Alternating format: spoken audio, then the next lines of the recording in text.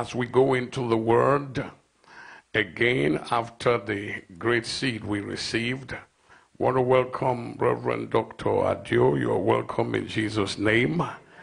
Thank God for your life as you touch lives across the nation. This book of the month is the book of books. And I want us to read together this verse. When you study this book, you will see the picture of Jesus Christ fulfilling his promise to the disciples. He told them something major that I want to share with you today. From verse 1. Verse 1 of Acts chapter 2. Let's read together from the scripture. And I will quickly put this in your hand, because this is why many Christians continue to struggle. Let's read together. And when the day of Pentecost was fully come, they were all with one accord in one place. He told them, all of them, he said they, not one missing, 120 disciples who should be ashamed of what just happened, who should be ashamed. They were all together in one accord and in one place. Please write this down. Loyalty, the master key to royalty. Loyalty. This is what is destroying Christians today, especially Pentecostals. Loyalty. They fast, they pray, they beg God, they scream, they shout, they memorize Bible. But because they are not loyal, they cannot attain to royalty. When the anointing came, the Holy Ghost is a person. Any believer who speaks in tongues and thinks that is all it takes to experience royalty, it's wasting time. Loyalty. Let's say that together. Loyalty.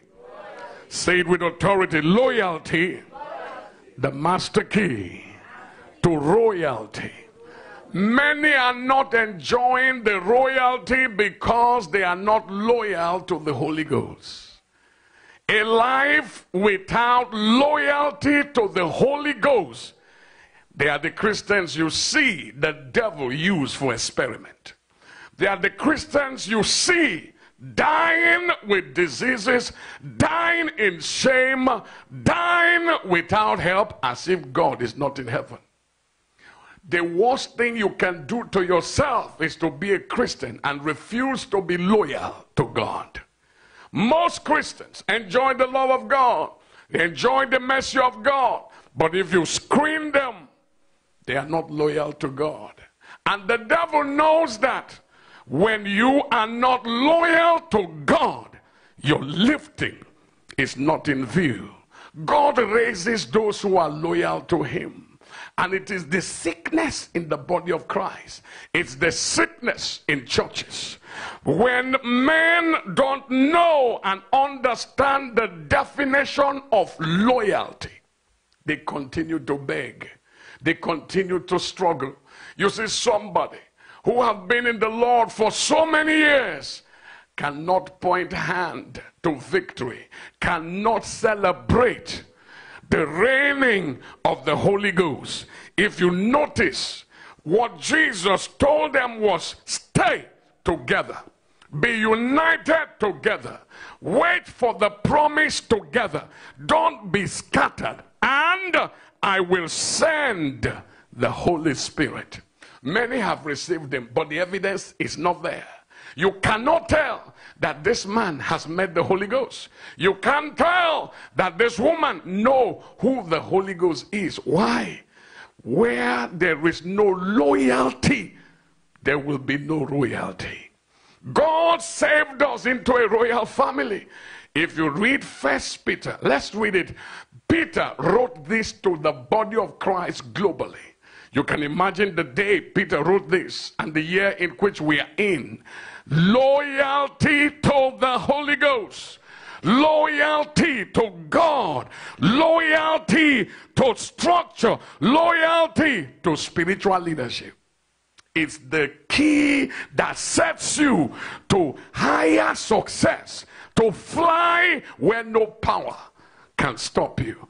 Today, loyalty is no longer in the church. And people have been poisoned and been drugged with heresy that they believe whether I'm loyal or not, I'll get it anyhow, I'll get it by fire, by force.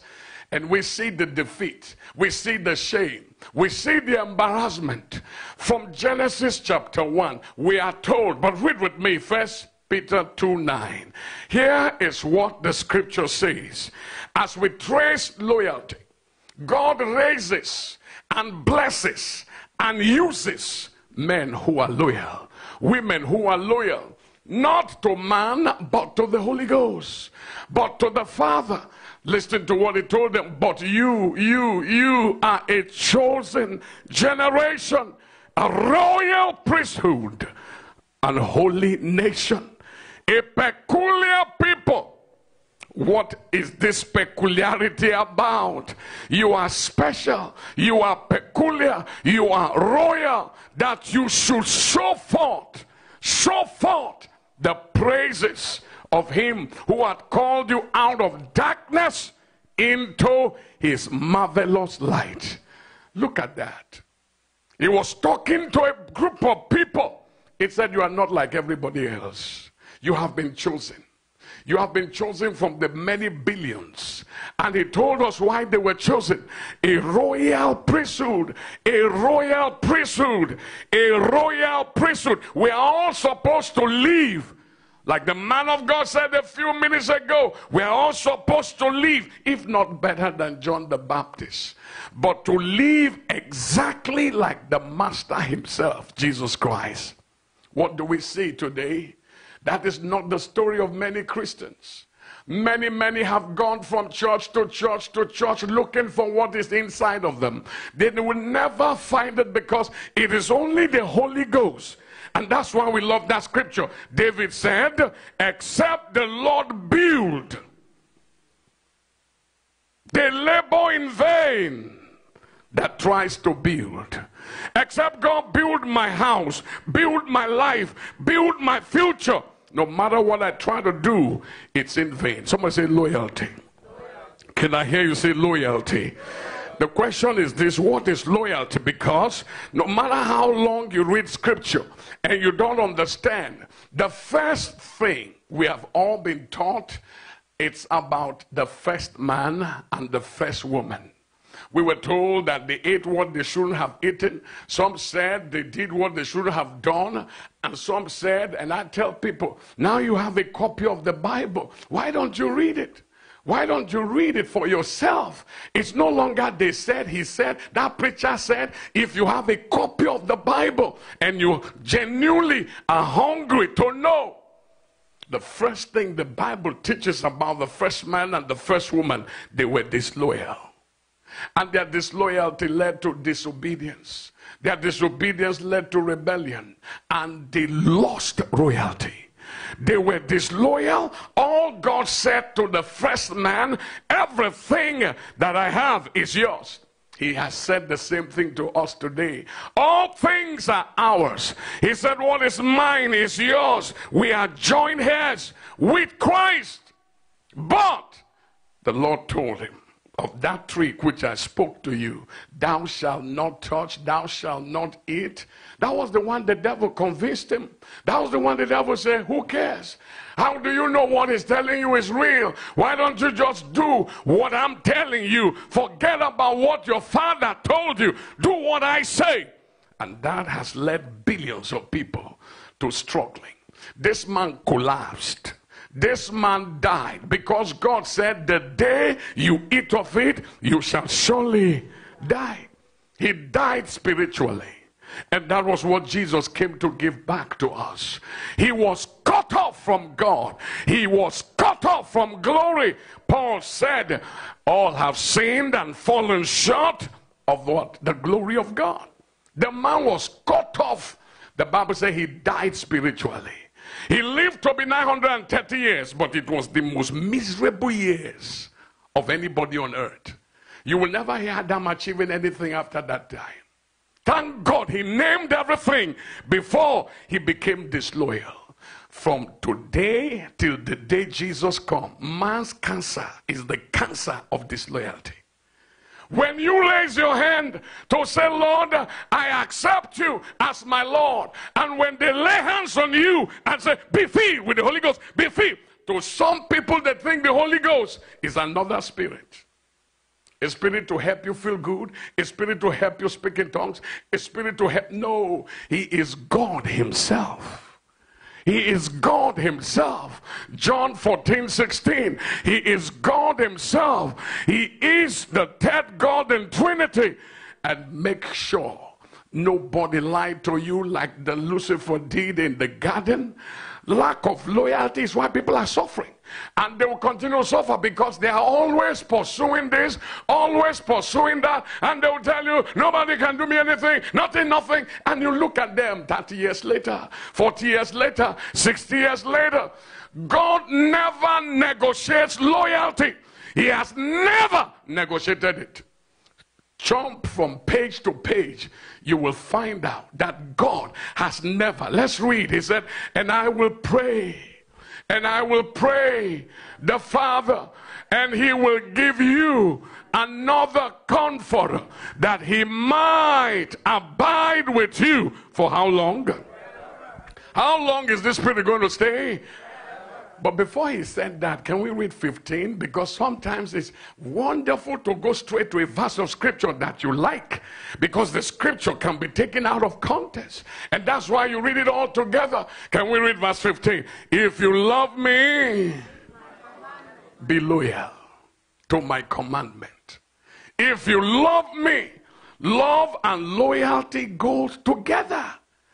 If you love me, then he said, I can now ask the Father for you who have loved and stayed loyal.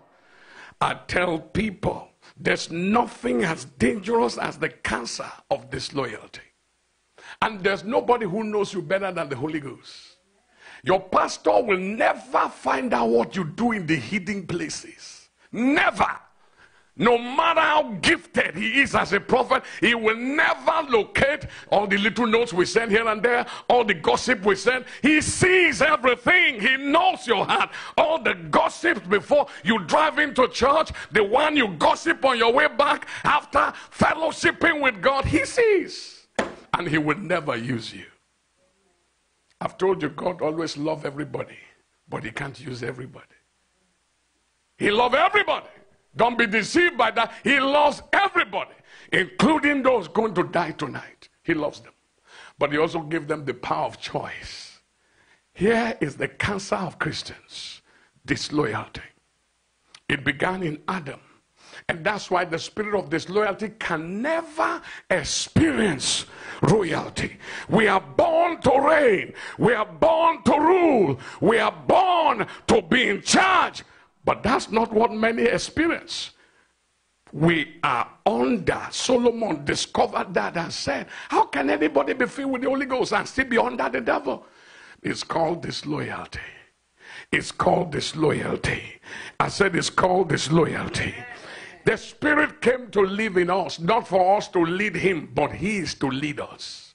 In Romans chapter 8, verse 14, Paul teaching said something so powerful about loyalty, but this is so prophetic that so many may never get it. This is what he said. Romans 8:14. Loyalty, the master key to what? To royalty. And I believe everyone who will follow this truth, you will begin to enjoy and experience royalty in the name of Jesus Christ. I wish you can say that amen from the depth of your spirit. Expect royalty from tonight in the name of Jesus.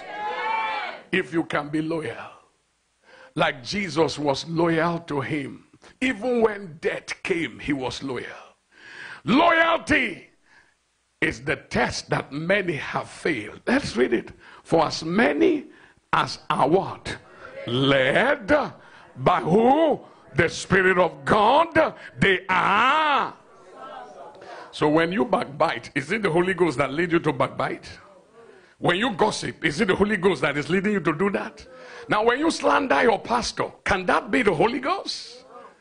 When you slander your own brother, can that be the Holy Ghost? Disloyalty to the Holy Ghost.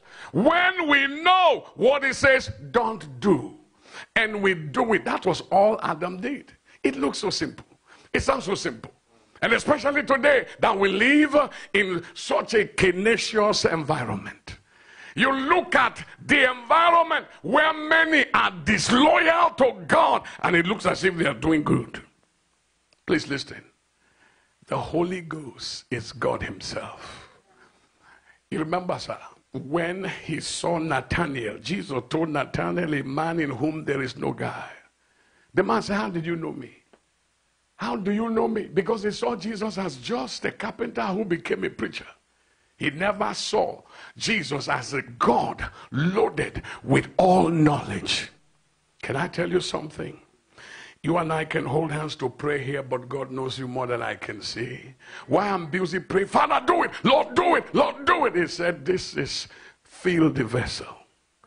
And that blocks God. No matter how I shout and I gather the men of God, let's pray, Lord, where are you? Do it. God looks for loyalty. He looks for loyalty. He knows that man is full of sin. But when God saves you and I, there's one thing he cannot play with, and that is loyalty. You may never be told this, and that's why this month is very important, very, very important. Jesus was loyal to death. It was Jesus who carved out the prayer we pray today. He said, Father, is this the way you want me to go? Because there are people who don't want to do nothing for God if it costs their time, if it costs their strength, if it costs their energy. Forget it. They want to do everything easy. Jesus looked at heaven and he said, Father, if this is the cup that I must drink, then I receive grace to drink it. Nevertheless, not my will. Paul wrote to the church in Philippians when they were beginning to misbehave. He said he was faithful and loyal to the death of the cross. This man knew these people is dying for hate him. These people is struggling for hate him. He knew they were spitting on his face, but he was loyal. But when you talk to people today, you know what they hear? That's Jesus. I'm not Jesus. That's Jesus. Okay, who lives inside of you? Who lives in you? Where did you get your own Jesus from? Can I tell you something? If you discover the power of loyalty, because we live in a generation where people are falling like hot potatoes. They are telling you, don't follow the Bible like that. Don't follow the Bible. Don't be fooled. You have your own way. You have your own choice. God help those who help themselves. You can do anything and get away with it. That's why I was so happy when he was speaking about John the Baptist. Jesus opening his mouth said, there is no man born of the woman who is greater than John. God knew you and I before we were born. He knew. That's why nobody else could die for anybody's sin but Jesus himself. Loyalty is the master key to royalty. Every page of the Bible you can see when Jesus shared some stories about heaven, because he's the one who lived there, he's the one who came, he spoke so much about loyalty. I know this is not what we hear all the time, but the Holy Ghost lives in you now. He lives in you now. He lives in you whether you feel him or not. The reason why many are not riding in the high places, we are not loyal. Can you imagine 120, all of them said, Jesus said we shouldn't go anywhere, we should stay here. But they remember, there were those who said, let's go out fishing. Peter told them, but not the day of Pentecost. The Bible said when they were all gathered, united together in one place, nobody complaining, nobody giving excuses, nobody said, why you guys are waiting, let me check something, I'll be right back. Not one. including his mother. He said, I will send the Holy Ghost. Let me tell you why some things have not happened for many. Lack of loyalty. And there are 3 areas we must be loyal as we get ready to pray today. Number 1, the Holy Ghost came into you to help you to be loyal to the Lordship of Jesus Christ. I want to use your landlord. Those of you who have ever rented a house before, rented an apartment, or pay a mortgage. You know that that house belonged to the government until you pay it off. You are loyal, knowing fully well. They say sign here, sign there, sign here, sign. And many today, under the sound of my voice, all across the world, if there's any area Satan has sat on your blessing, sat on your royal benefits, it's your disloyalty to God. Never knowing that we have the eyes of God himself. Jesus said, when I go, he will come. When I go, he will come. It is better for you that I go. If I don't go, he will not come. And this is what the Bible teaches.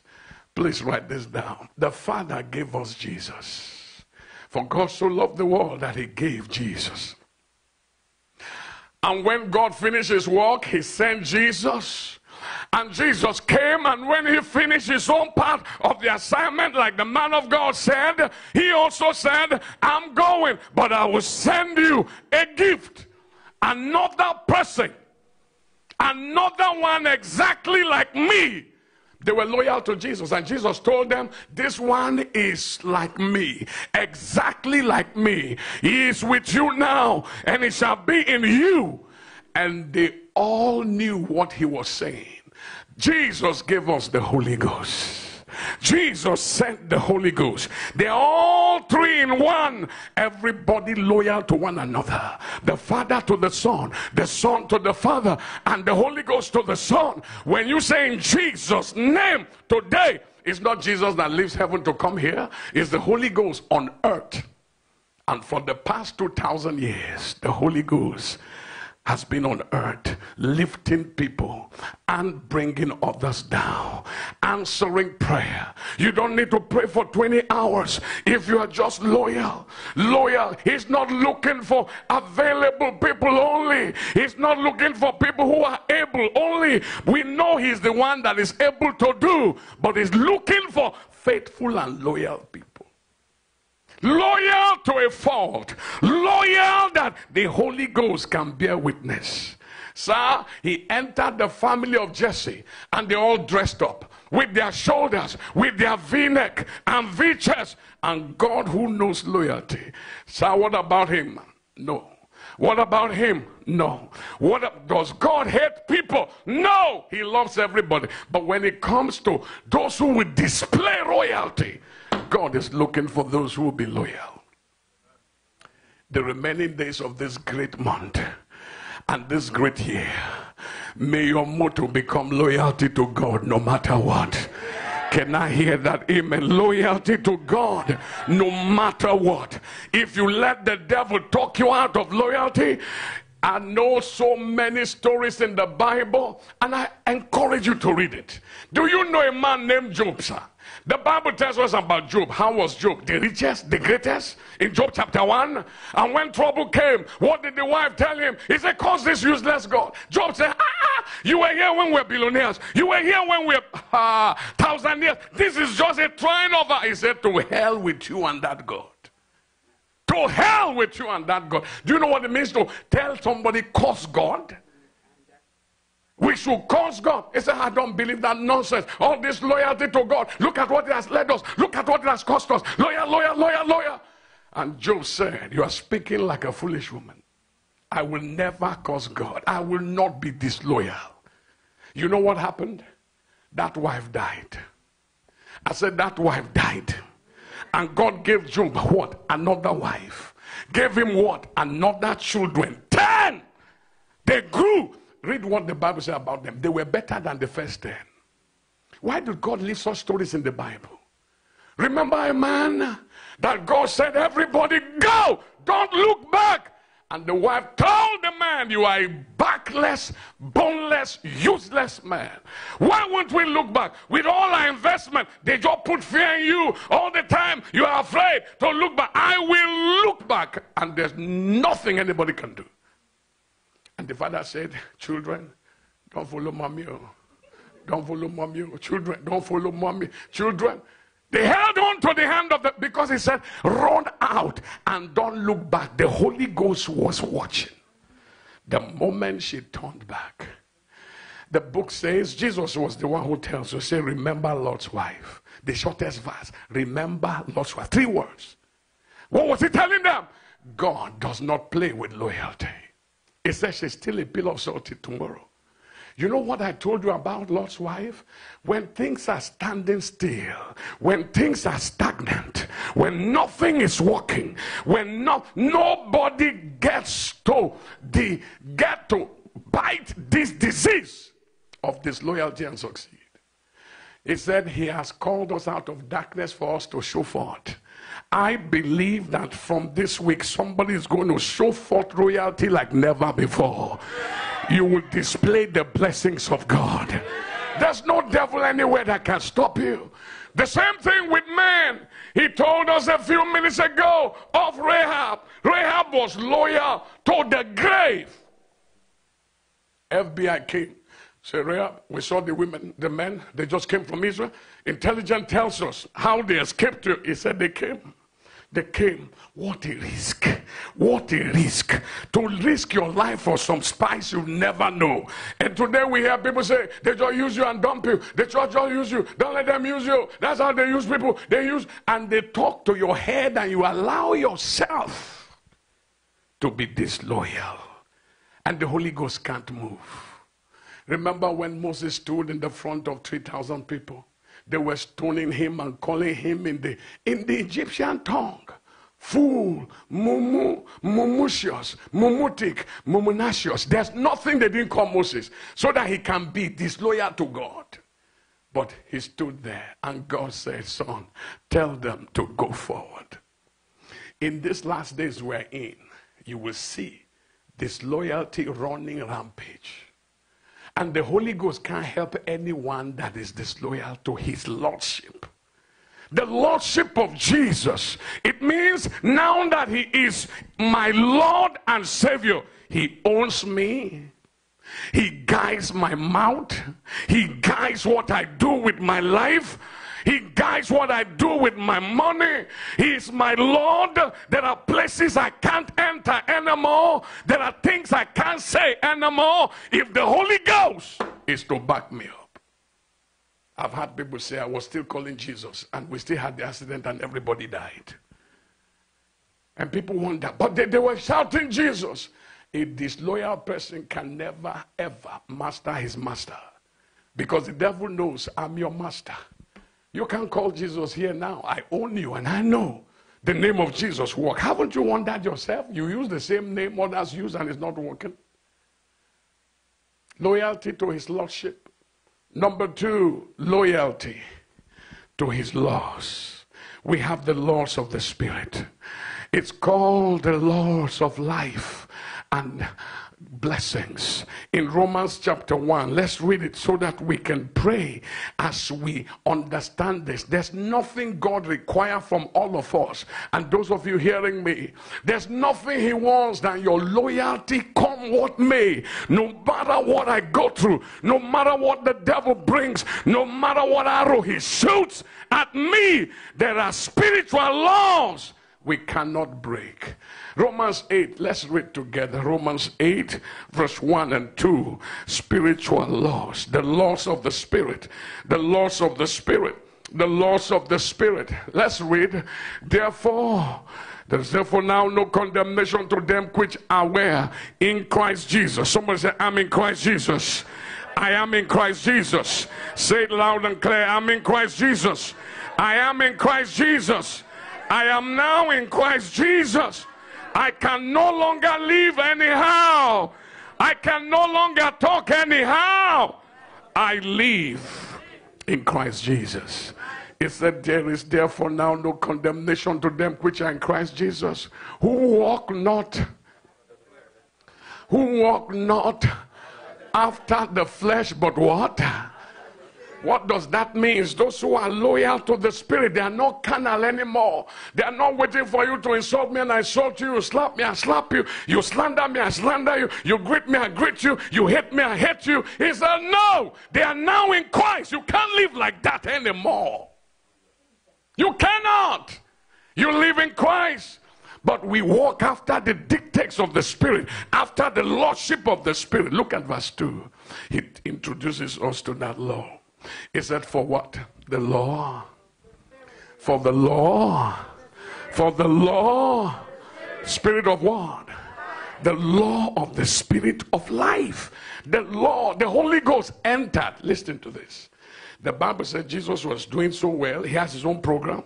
And the moment he was being baptized and the Holy Ghost entered into him. How many of you know the first place the Holy Ghost took him to? The Bible said he led him to the wilderness. Let me go home. I said, there's no going home. I have come now. Follow my law. But can I tell my mother? No, no, no, no, no. Can I quickly go and drink? No, no, no, no. I've come. Assignment starts. Led him to where? Let me take a mosquito net. Can I take something? Let me take something to cover. We're going right now. When you read that, you don't know how powerful it is. Jesus was led into the wilderness. Wilderness is that now duty starts. The law of the Spirit took him into the wilderness. And for 40 days and 40 nights, the Spirit took charge. And from that day, he began to take control of Jesus Christ. He was loyal till the day he gave up the Holy Ghost. Say, Father, into thy hand I commit my destiny. There is nothing you want that the Holy Ghost doesn't know where it is. There's nothing you want to do. But if you are not loyal to the Spirit of life, to the laws that causes you to live a royal life, the enemy will ruin your life like he did the first Adam.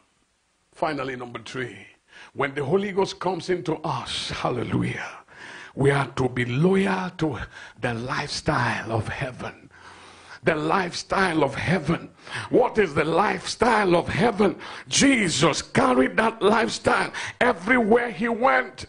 We are to be loyal to the lifestyle of heaven. What is the lifestyle of heaven? It's loyalty.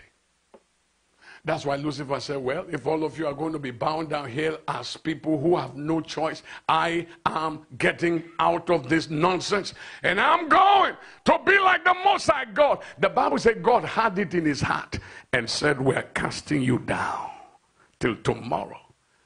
Satan, Lucifer, son of the morning, was cast down because of his disloyalty to use his giftings to honor and to worship God.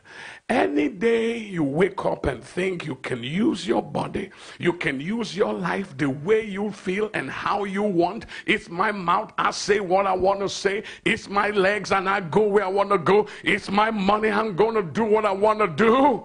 Guess what? The Bible says Samson did not know that the Holy Ghost have left him. That's why you see Christians suffering all over the world. They don't even know he's left. He's gone. He can't stay where men are not loyal.